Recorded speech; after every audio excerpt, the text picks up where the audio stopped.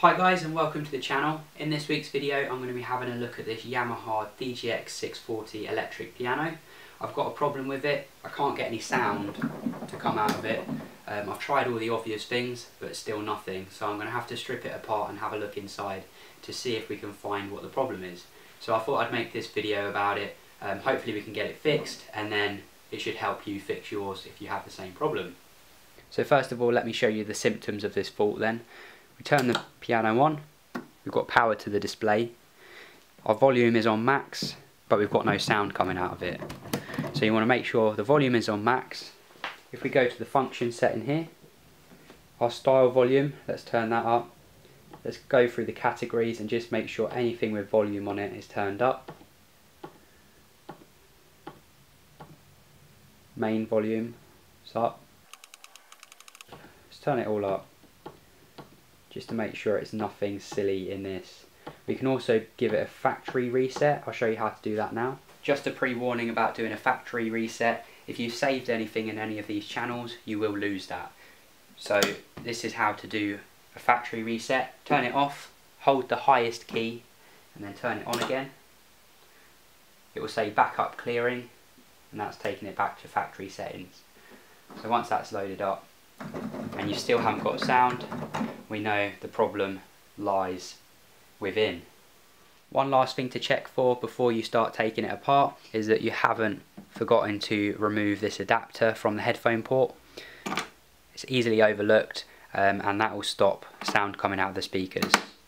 I think we've managed to rule out anything obvious. If we turn it on, we've checked the volume is on maximum, we've checked the internal volume settings in the functions menu, we've given it a factory reset and checked the headphone port to make sure we haven't got any adapters left in there. So the only option now is to take it apart and see if we can find out what's wrong with this. I've disconnected the power cable, so let's flip this over and start taking it apart.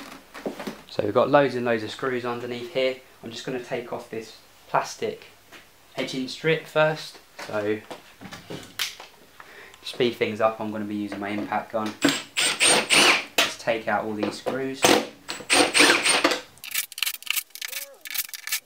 Got a little pot here for the screws to keep them all together. Okay, with all the screws taken out this edge plastic piece, this is the first piece that comes off. Let's take that off. Then this piece comes off, this is a screw as well.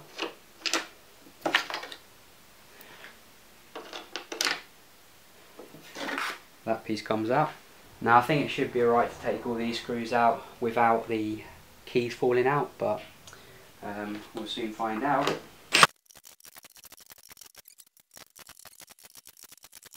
What was it? MDF panel. Lifts up and you can actually just flip this over. One plug to disconnect the speakers. Take that out and then this whole section comes off. That's the piano opened up. Let's have a look inside. I've disconnected the speakers, which were plugged in here. This is the main PCB. I don't think there's anything wrong with that because all the display and everything works fine.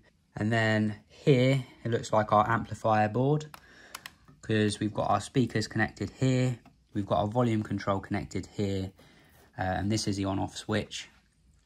There's lots of capacitors on here and capacitors degrade over time. So that could be what the problem is. I want to take this board out and do a bit of fault finding on this. Long nose pliers, I just want to carefully disconnect all these plugs. Pull that up, pull that out. Really easy to disconnect these.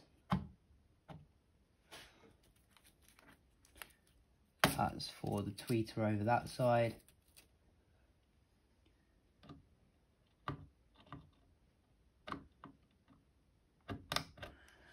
Positive is purple. I'm going to try and disconnect this ribbon. Do that in a second. Let's take this one out. This ribbon here, I'm just going to really carefully give it a pull.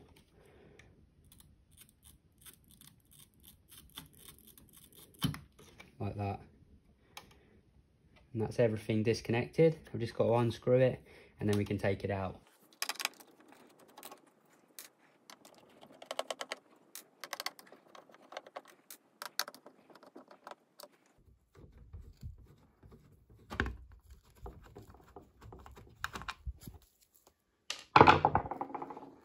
that's it, the board should come out.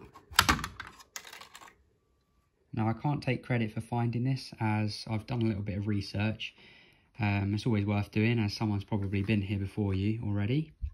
And what I found is that these two capacitors here, in particular C207, can be problematic. There's nothing obvious, none of these capacitors have blown out. If a capacitor's bad, they usually pop at the top, but they all look alright. So I'm going to use my multimeter here on the capacitance setting. As you can see, it's measuring farads. It's got an auto range, so it will pick up whatever it is. I'm just going to measure them while they're in the board. Our readings won't be accurate because they'll be measuring the other capacitors in the same circuit. But it will give us an idea whether there's something wrong with these capacitors. Capacitor's got a black line down it, that's the negative side, so I want to find this on the back of the board. 1, 2, 3, 4, that one. C207. See what we get there. It's not picking up anything. What about C208? Let's try that one. The one above it. 110 microfarads. So yeah, it's C207 by the looks of it, showing open circuit. I think if we replace that capacitor, we should be in business. The capacitor's turned up today, so I'm going to swap out that capacitor on the board, and I'll show you how to do that. This is my soldering iron kit, and I got this off of Amazon if you want to get one yourself. It's got everything you need in it.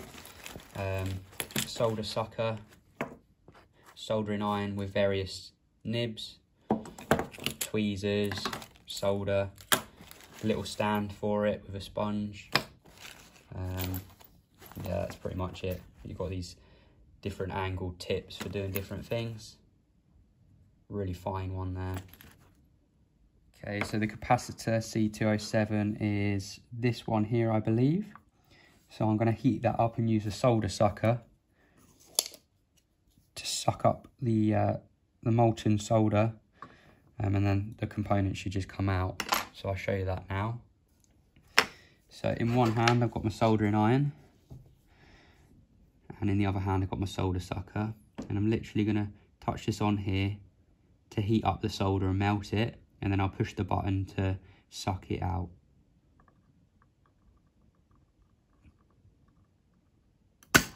Like that. And then as you can see, it's sucked out the solder from that joint there. I'll do the same on this one. Melt the solder.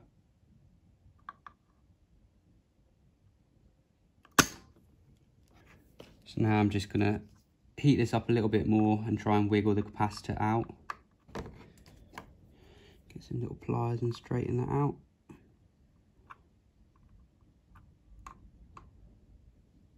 That's it.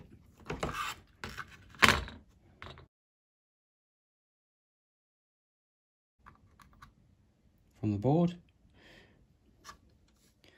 I'm now going to show you how to measure a capacitor to see if it's good or bad using a digital multimeter. So first of all, you need to make sure that your multimeter can measure capacitance, and the symbol for it looks like this, the capacitance symbol. So I'm going to put my multimeter to this setting. I have to push the yellow button to change it over. And now that's measuring microfarads or nanofarads. It's an auto ranging multimeter, so it will measure whatever it is that it's reading. Now I'm going to discharge a capacitor, and to do that I just put my test probe across both the terminals, and that will discharge it. If we have a look at the capacitor, it's got a negative side. This leg here is negative because it's got this black line on the capacitor. So I'm going to put my test probe on there and on the other side and measure across that. And as you can see, it's showing open line, so we know we've got a faulty capacitor here. I will now measure across this good capacitor to show you what it should look like. 107 microfarads, and this is an 100 microfarad capacitor, so it's well within range. It's usually, if it is below 10% of what it should be, then it's a bad capacitor. It's really easy to solder this into the board, so all you have to do is get your component, make sure you've got the negative side in the right hole.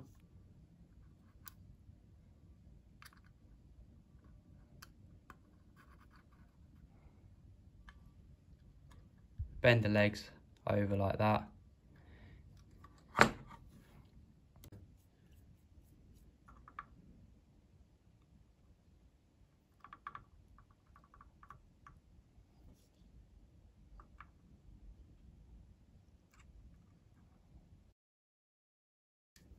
Get some little snips.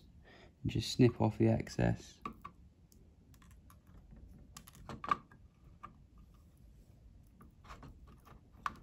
Like that. I'm fairly confident that that should have fixed the problem, hopefully. Let's put this board back in and test it out.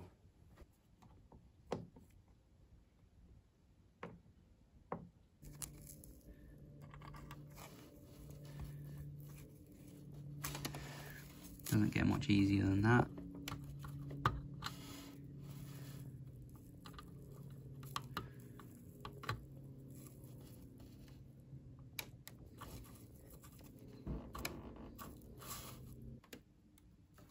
Push this one.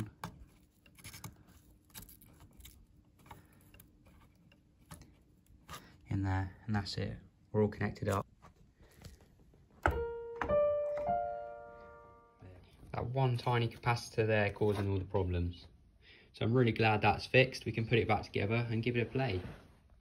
My sustain pedal is not really working, so apologies. But here we go. I'm going to play you a little song now that's on the public domain, so I don't get in trouble for copyright.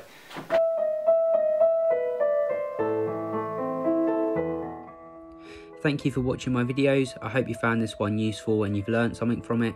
If you have, please don't forget to give it a thumbs up, and if you consider subscribing to the channel if you're not already subscribed, that'd be fantastic. And hopefully I'll see you next time. Cheers guys, bye for now.